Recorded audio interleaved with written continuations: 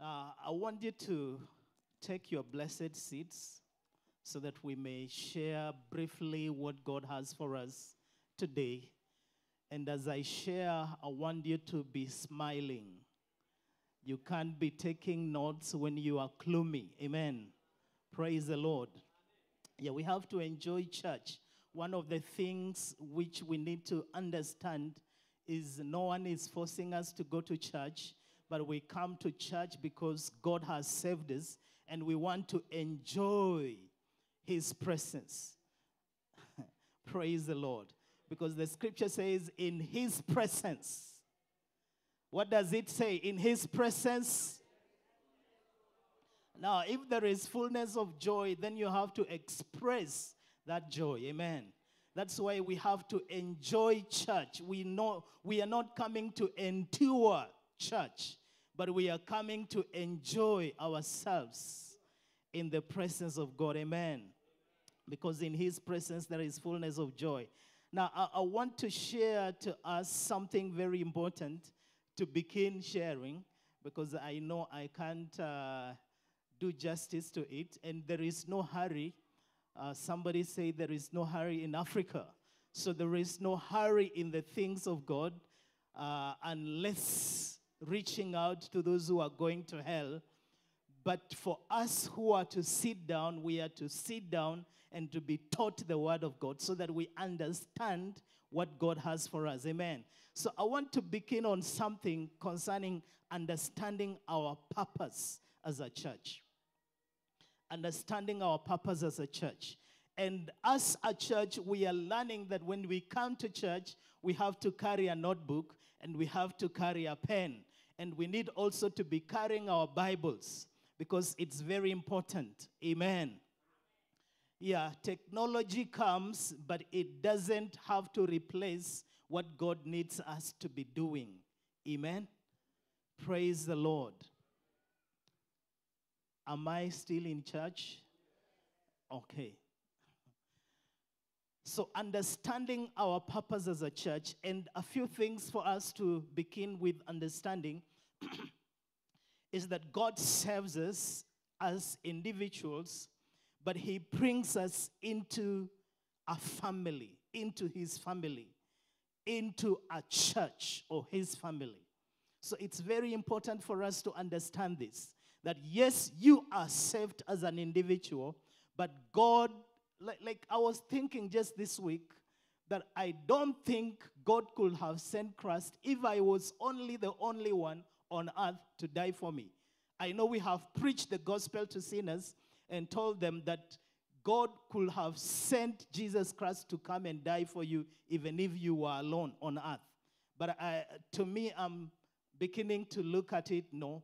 God wants a family. From the beginning of everything, when He made Adam, He could have left him like that. But He said, this guy, it's not good for him to be alone like this.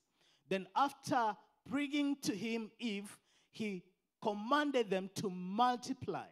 He commanded them to fill the earth. He commanded them to be fruitful.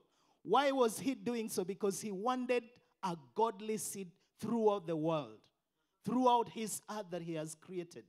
He doesn't want us to be few, but He wants us to increase and continue on increasing.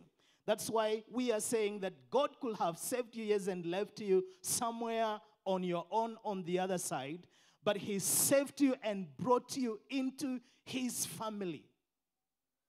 Praise the Lord. Let's look at a few scriptures. We will be looking at very many scriptures, and we are beginning with 2 Corinthians 5:17, the scripture that we always know. 2 Corinthians 5:17, the scripture says, if any man, beginning with singular, if any man be in Christ Jesus, he is a new creature or creation. The old has gone, behold, the new has come. Praise the Lord. So it begins to tell us that when we are in Christ, the moment we accept Christ, He does work removing the old, and now He makes us to be new. That's why we say, I am born again. I am born again. I am a new creation in Christ. Now, when you become a new creation in Christ, He doesn't just now leave you a new creation there like that. But now He brings you somewhere. John chapter 1, verses 12. John 1:12. I want us to walk together so that we understand something. John 1:12, this is what the scripture says, that but as many, it's bringing the plurality of now everything. But as many as received Him, to Him. Does the Bible say to Him? What does it say? To them. He did what? He gave the power to become the sons of God, even to them that believe on His name.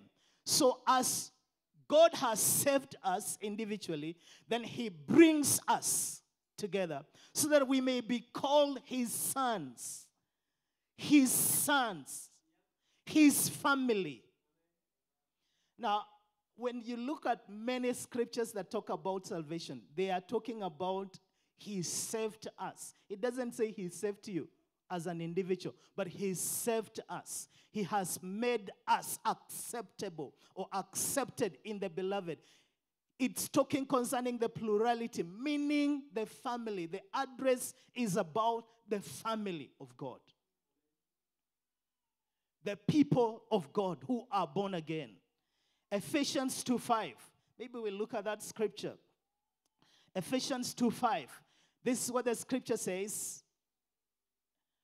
Even when we were dead in our sins, speaking concerning us, in plural, had He quickened us or given us life together with Christ. By grace, you are saved. That is plurality. It's not speaking concerning singular.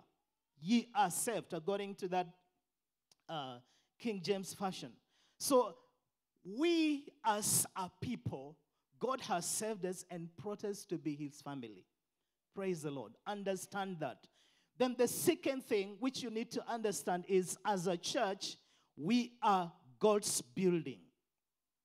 As a church, we are God's building. Amen. Now, as individuals, the scripture tells us that we are living stones. We will look at that. But as a church, we are God's building. Now, a building is not made up of one only thing. A building consists of now many things. Picture a house where you stay, or picture our cathedral down there as a building. Now, what happens is we have the foundation, then we have the ground, or we have the stones that are laid, each stone next to another, held by the mortar or the whatsoever you call it.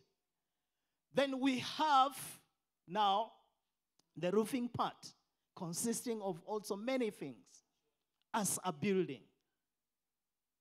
So we need to understand that when I am an individual, I am not a building.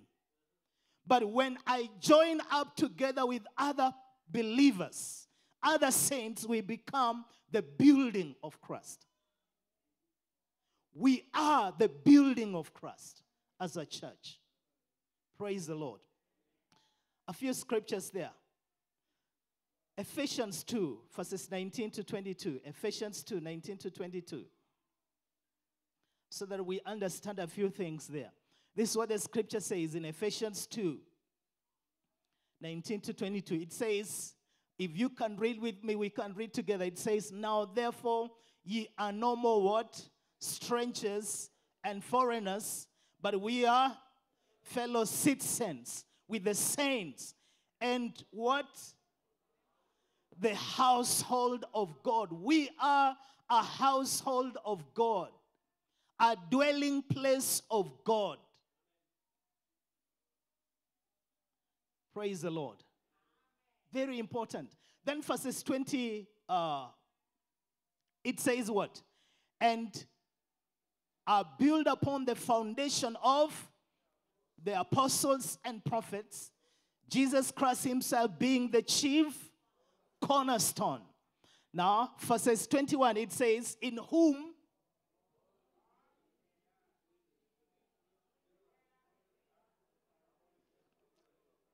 now, this is a growing building. It's not a static building, but it's a growing building, according to that scripture. We are God's household, but we are growing building. And the center of focus is Jesus Christ. He is the one that is holding us. He is the motor that is holding each one of us together, binding us together, Jesus Christ. So when you look at your neighbor, the one who is in between you and that neighbor is Jesus Christ. He's holding us together as a building. We continue with that scripture, verses 22. It says like, Ephesians 5. Ephesians 2, verses 22. It says, in whom you also are built together. That's what God is doing. Building us together, not as an individual, but together as the habitation of God, as the dwelling place of God. So tell your neighbor this, allowed to be built. Yeah. Don't be a stone that wants to remain alone. Be a stone that desires to be built in the network of other stones. 1 Peter 2:5. 1 Peter 2:5. This is what the scripture says in 1 Peter 2:5.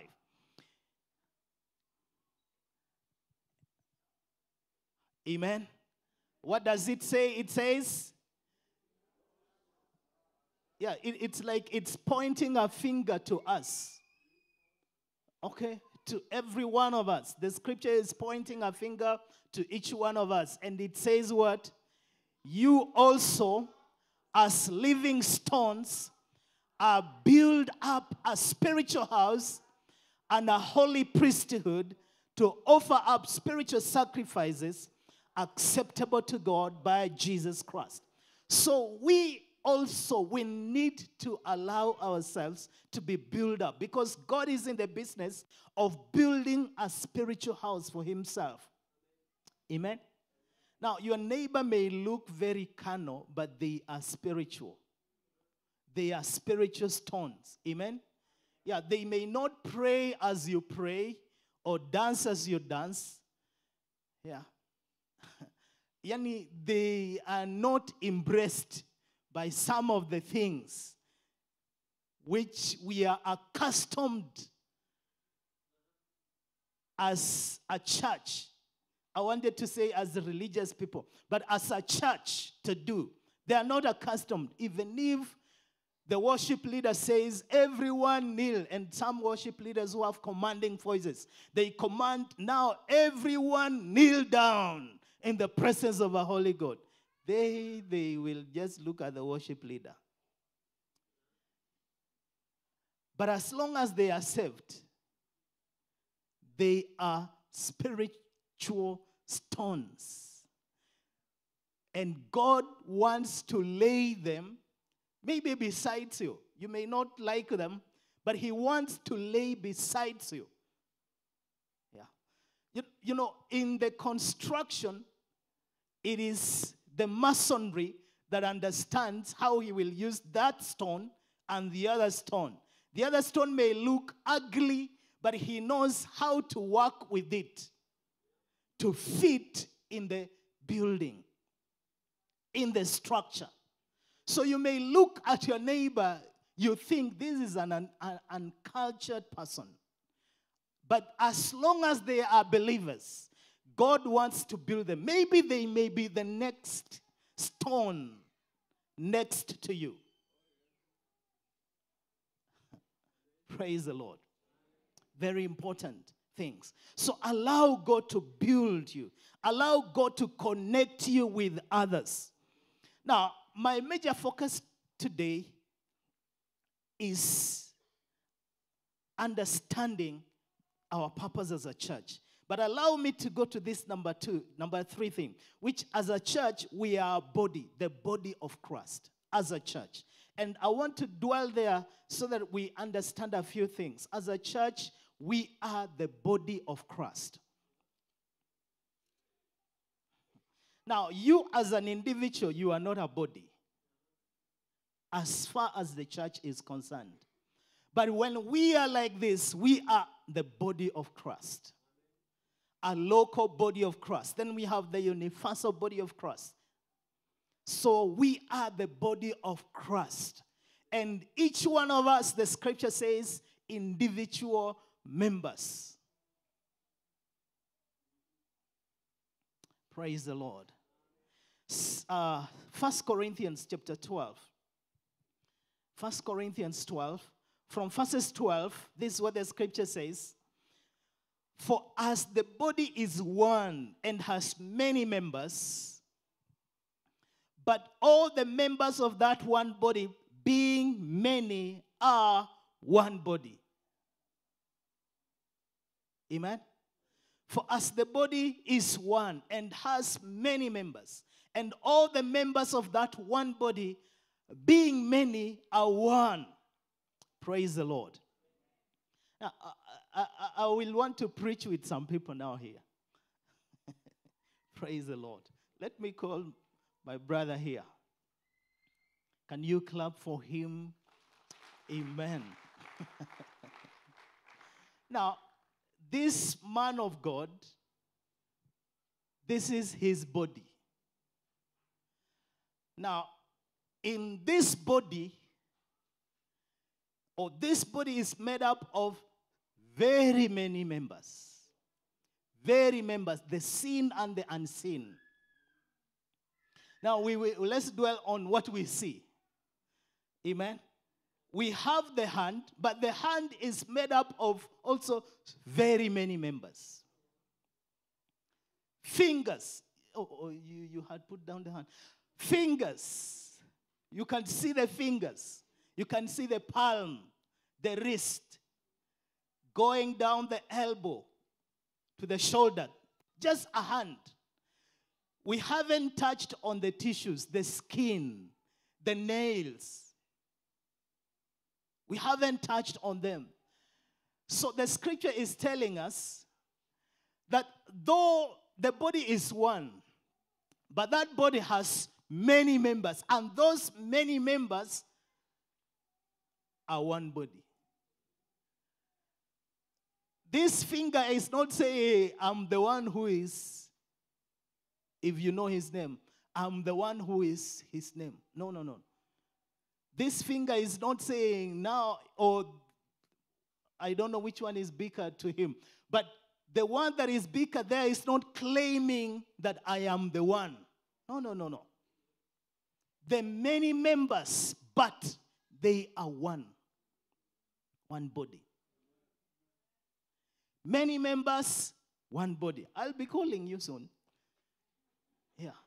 Many members, but one body. Very important.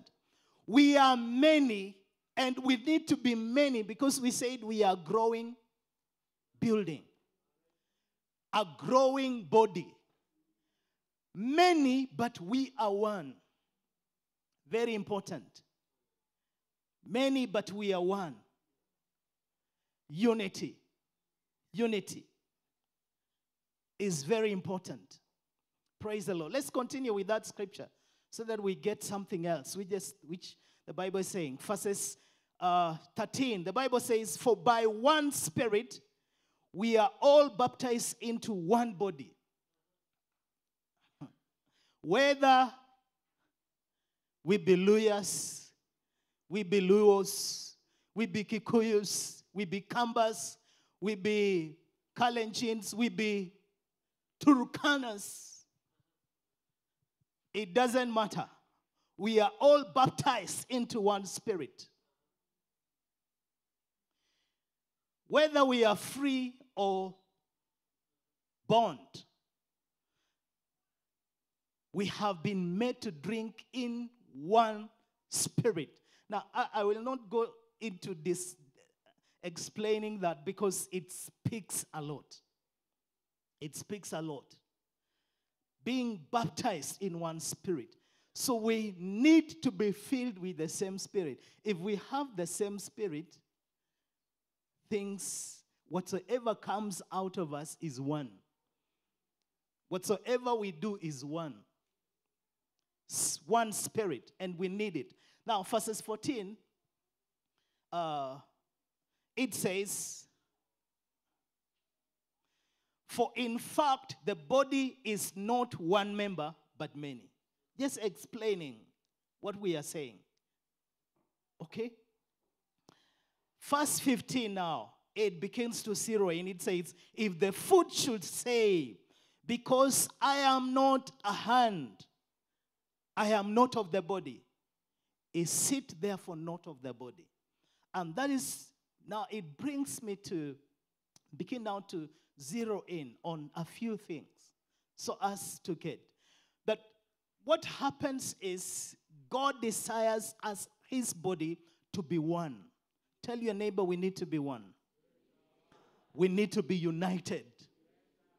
Now, your neighbor is not understanding you because the world has taught us to fight one another, to compete with one another. The world has taught us to live as individuals, not to live together. But Christ doesn't want that. When you go to his prayer in John 17, he prays concerning us being one, coming together to that unity, being one. He wants us to be one because we are his body. But when we are divided, then it's like the foot is saying, I don't belong to that body. The hand is saying, I don't belong to that body. The eyes are saying, I don't belong to that body.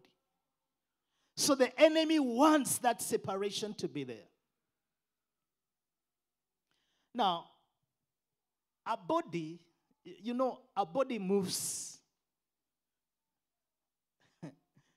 A body moves. This body of this man of God, when he is moving, he hasn't left his hand here or his foot there. He's just moving. The whole of him. Moving together. Moving together. In other words, God wants us to be moving together. Tell your neighbor we need to move together. We need to move together.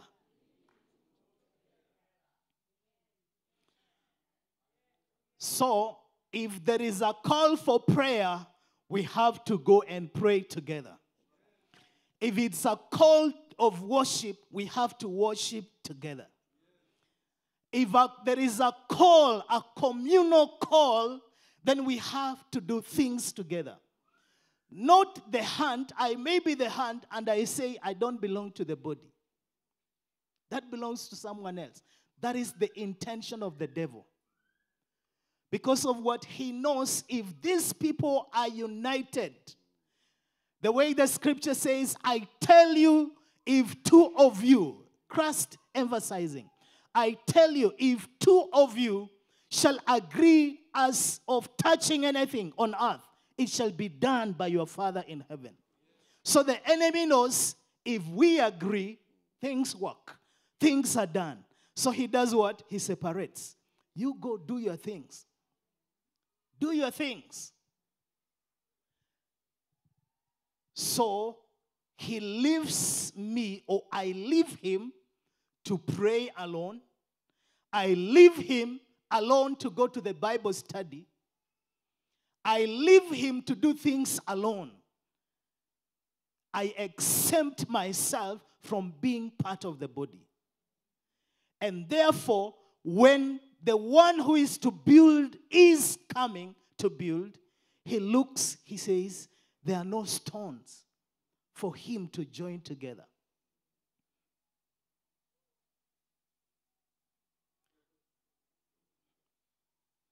So the scripture is telling us the hand cannot say, I am not part of the body. Tell your neighbor, don't ever say you are not part of the body.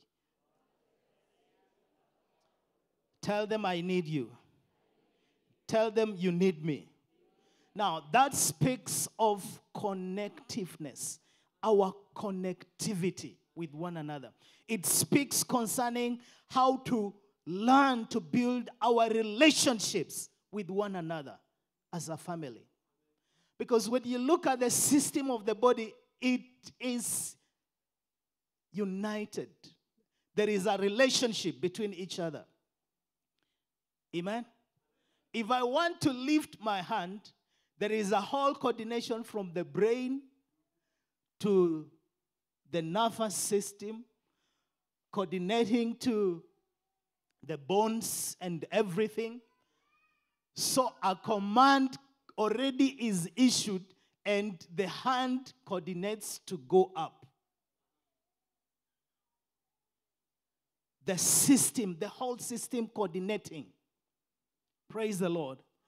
The hand cannot go up on its own. There has to be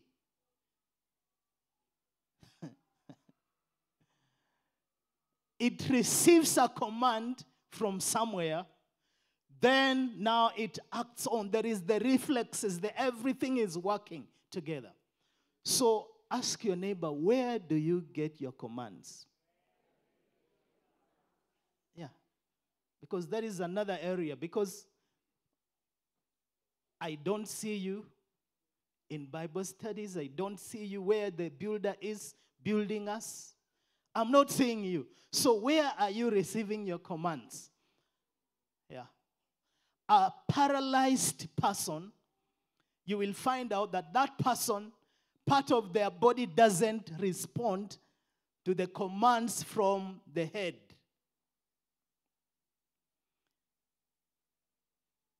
So ask your neighbor, I know you are not paralyzed.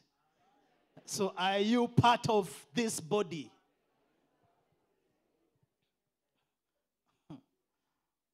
Praise the Lord. Now, just a few things. You can read that up to verses 27, but I'm not going to look at it like that. Let's go to 1 Corinthians 10. My major focus is verse 17, but I want us to begin from verses 14. 1 Corinthians 10. The Bible says, wherefore, my dearly beloved, flee from idolatry. Speaking concerning just a few things or some things that make us not to be part of the body. Then he says in verses 15, I speak as to wise men. Look at your neighbor, say, I know you are wise. Yeah, you are getting what God is saying to us because I know you are wise. Amen? So Paul is saying, I speak as to wise men. Judge ye what I say. In other words, get what I'm saying. Amen? Now, verse 16, he says, the cup of blessings which we bless, is it not the communion of the blood of Christ? The bread which we break, is it not the communion of the body of Christ? Now, verse 17 is where we want to see why he is saying so. He says, for we being many. Now, you can touch your neighbor as we read that scripture. Amen. He says, for we being many are one bread.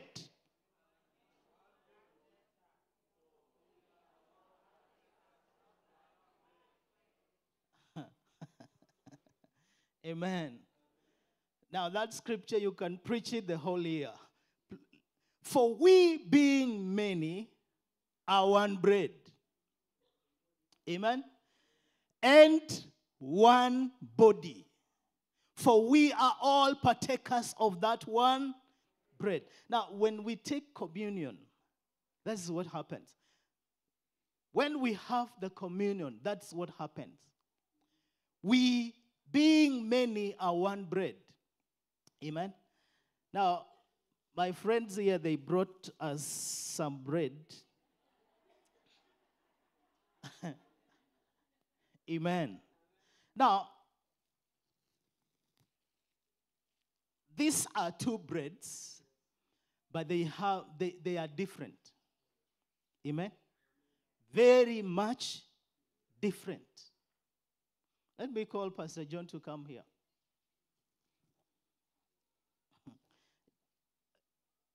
Open it.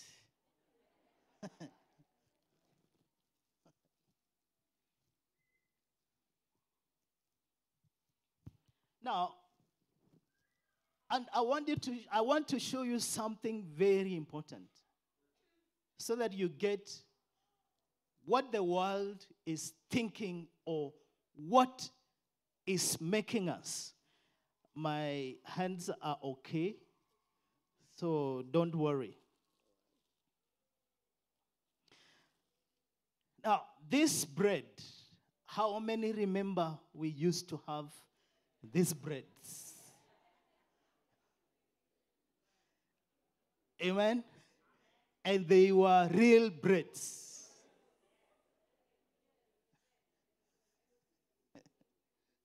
Very real breads. Now,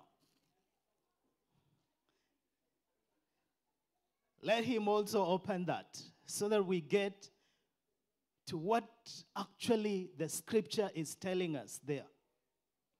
Now, this other bread is what the devil wants us to be.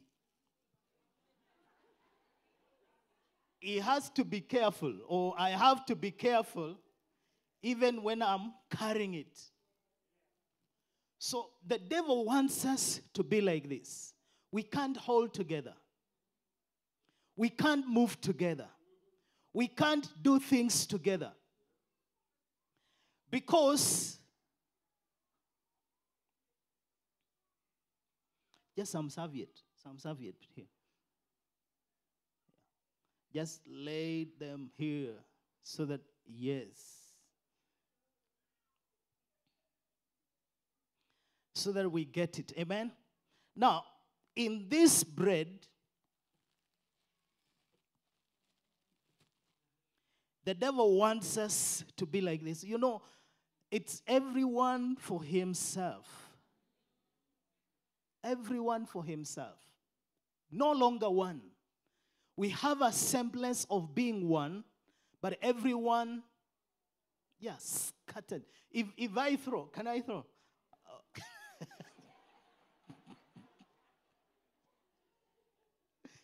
If I throw that, you will find it scatters.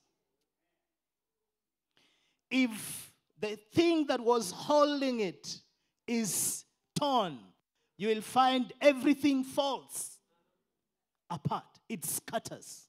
That's what the devil wants. But this other bread, it doesn't matter if it falls down, you will just pick it. It is intact. One body. Give us that scripture even as we look at it. Yeah. One body, one bread. For we being many are one bread and one body. Praise the Lord. We are many, but we are one. This bread, it moves as a whole. It doesn't leave particles. It moves as a whole. So God wants us to understand that. Praise the Lord. Now, I said I'm just beginning on something which I cannot finish. Now, is there somebody who wants bread? Please see us after the service.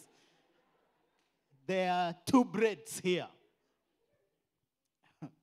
Now, I want to give us a few things, just a few things.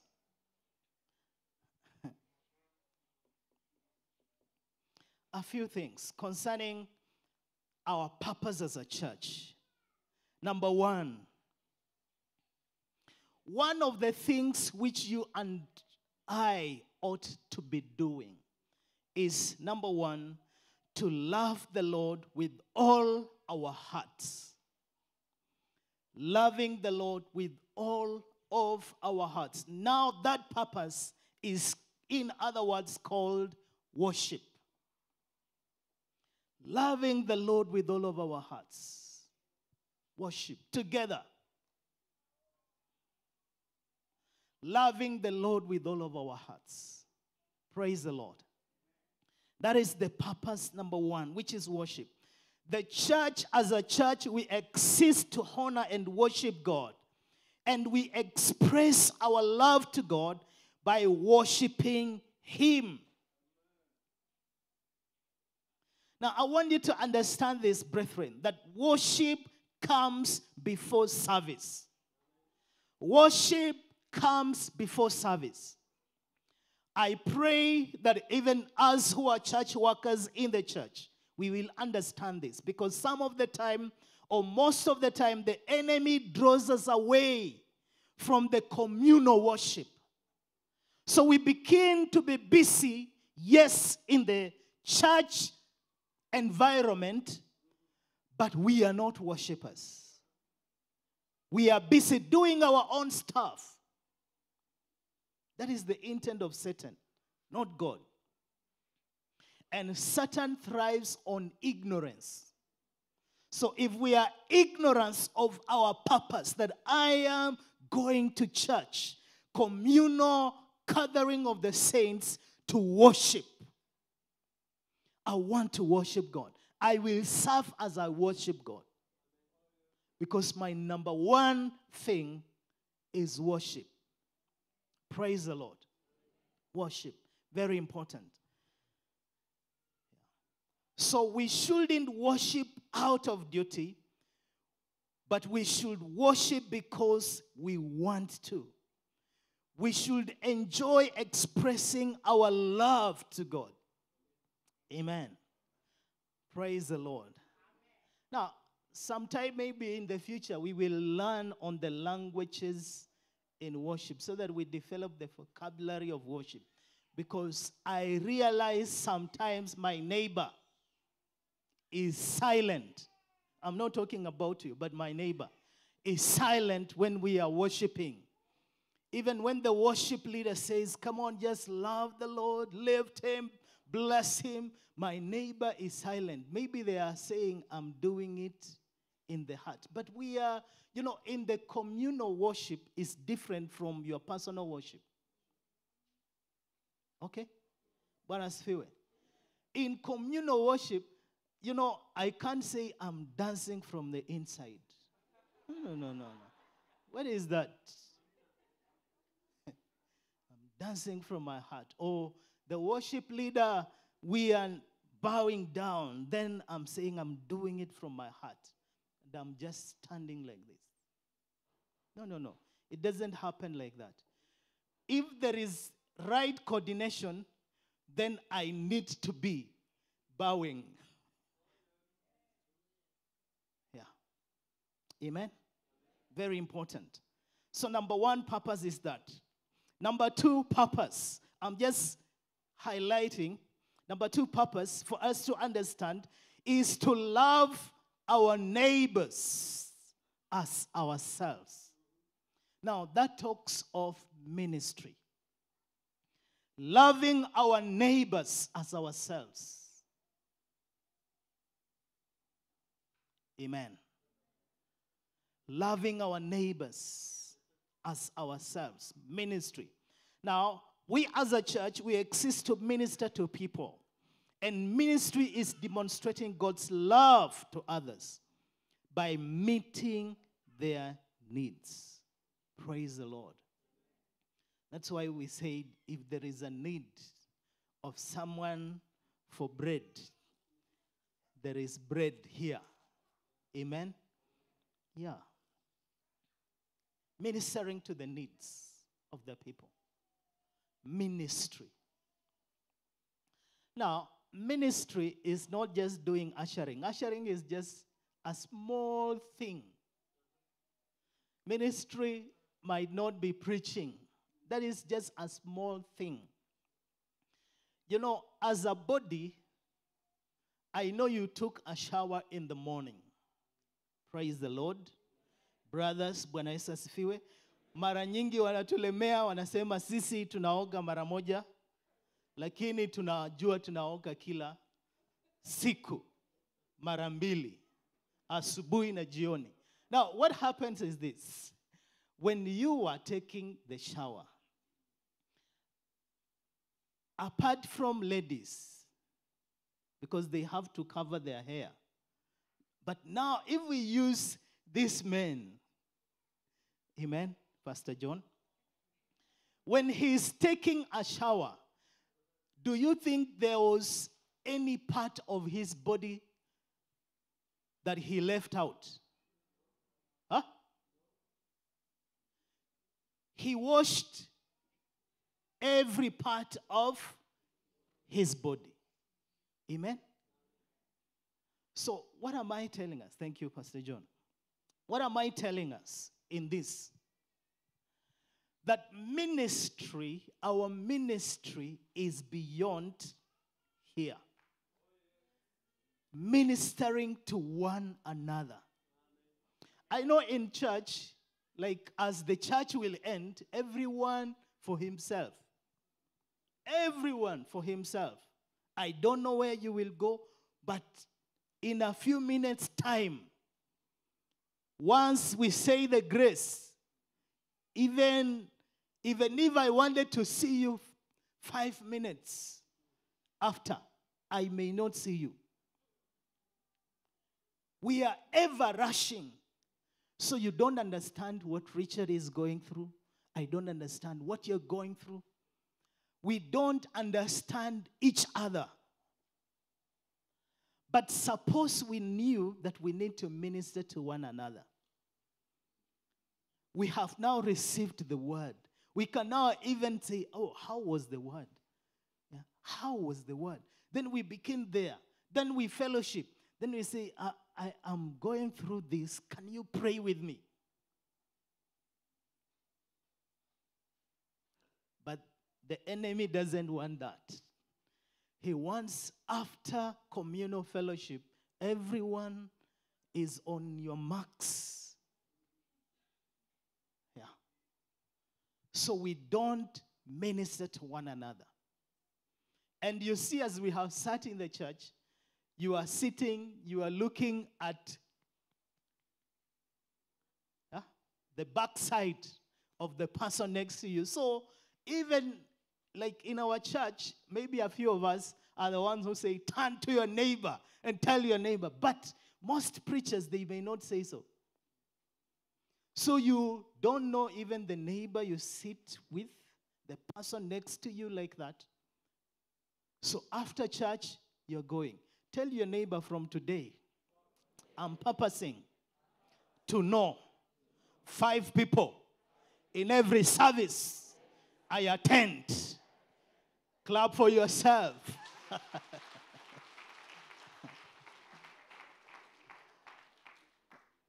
Know even where someone stays. Do you know where even I stay?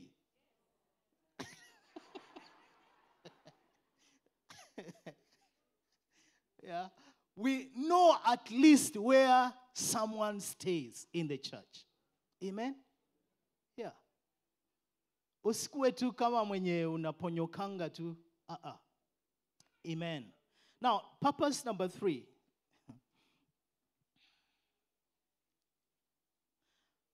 Before we look at that, Ephesians 4:12. Ephesians 4:12. This is what the scripture says. In Ephesians 4:12, concerning us as saints, it says what? For the perfecting of the saints. Now, the ministry which we are talking about is the one that edifies the body of Christ. And that doesn't come from the pastors. It comes from us who are members of the body. Amen? Edifying one another. As we minister to one another, to the needs of one another, we edify one another. We build up one another. God uses us to build up one another. Amen. Okay, purpose number 3. Go and make disciples. Tell your neighbor, go and make disciples. And that purpose is evangelism. Now, I would have loved to dwell there, but let me just say a few things to us so that we understand. We exist as a church to communicate God's word. We are ambassadors for Christ. And our mission is to evangelize the world. It is every Christian's responsibility to share the good news wherever they go. It's our responsibility. Amen? Now, we are to tell the world of Christ's coming, his death on the cross, his resurrection, and his promise to return. Amen? We are to do it. That is not the work of some individuals in the church, but every one of us, we are to do it. Amen? That's why when you attend cell groups, one of the things which we want God to help us is to invite everyone around us. We invite them to our cell meetings. We say, mi naishi hapa hivi na kuna ushirika utakuwa next kwangu. Karibu sana, ama nikupitie. Somebody whom even doesn't go to church. We invite them. Whether they come and they get saved there or not, let's continue inviting them. We invite people to church. I know we don't do it. But as members, we are learning. We need to do it. Amen? Let's invite people. Our neighbors are people. We say, come to church. Let's go to church. Yeah. Our pastors are great people. Yeah. Do you know our bishop? The way he preaches. Say, I don't know him. I have never heard. Come and see. Come and see.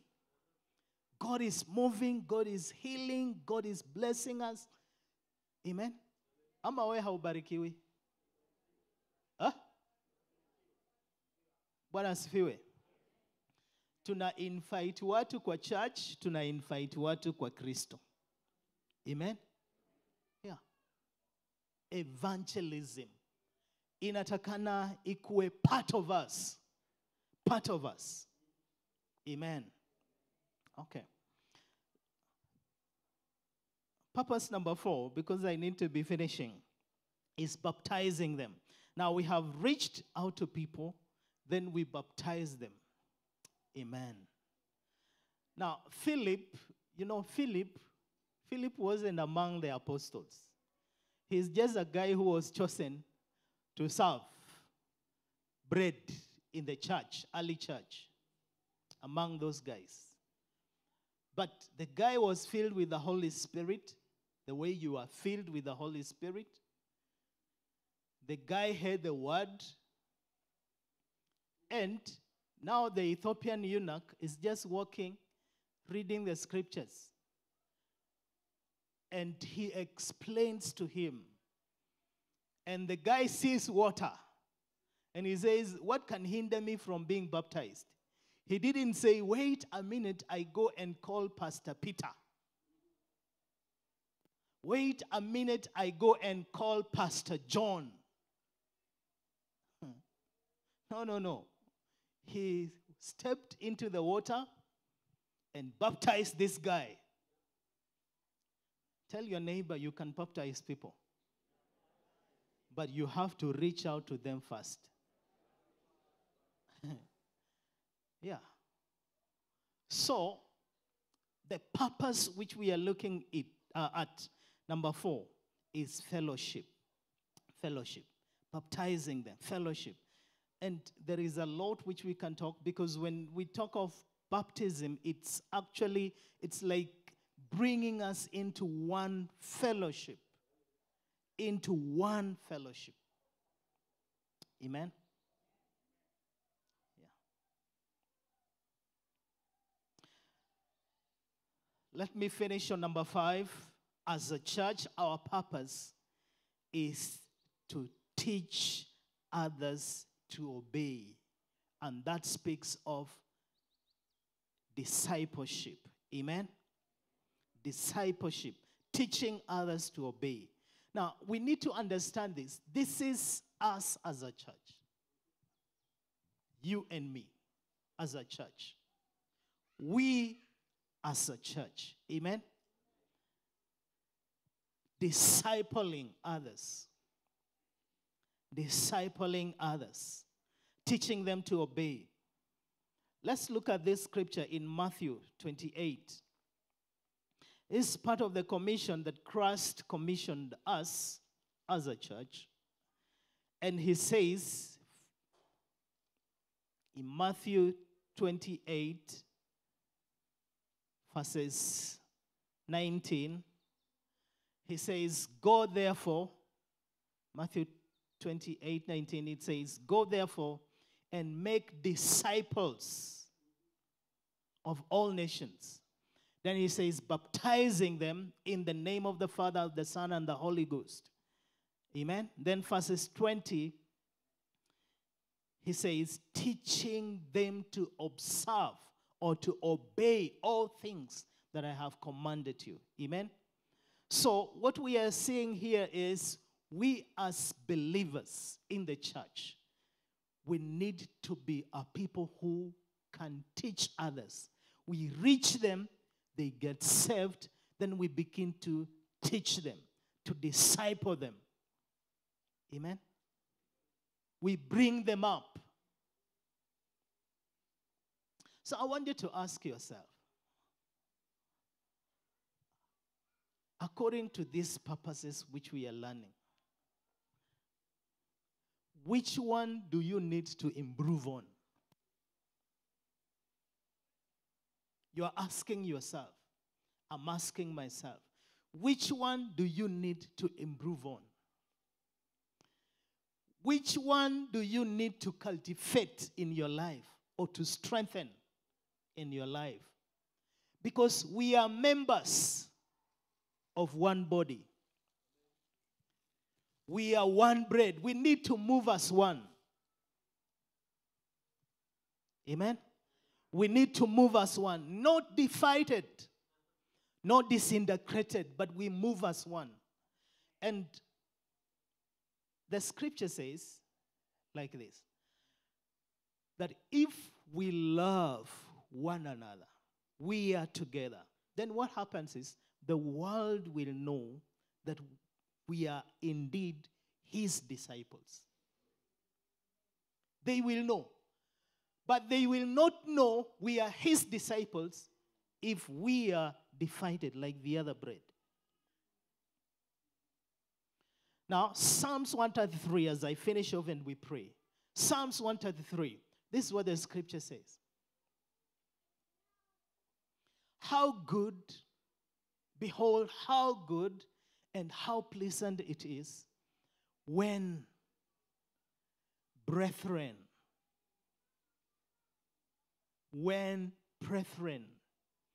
dwell together in unity. It is not speaking concerning just members of one household. It is speaking concerning us as the body of Christ. When we dwell together in unity, then it begins to calm down. It is like oil flowing from Aaron's head, running down his beards to the garments. Anointing flows where there is unity. Anointing flows when we as a church, we are moving together. Praise the Lord. When we move together, you will see great things happen. You may not know you are an evangelist or a prophet as long as you stay alone. But when we meet together and we are praying, you will find that there is a quickening of that prophetic grace in your life. And you begin now to speak. It's activated. The gifts of God are only activated when we are moving as a body. When we are together as a body.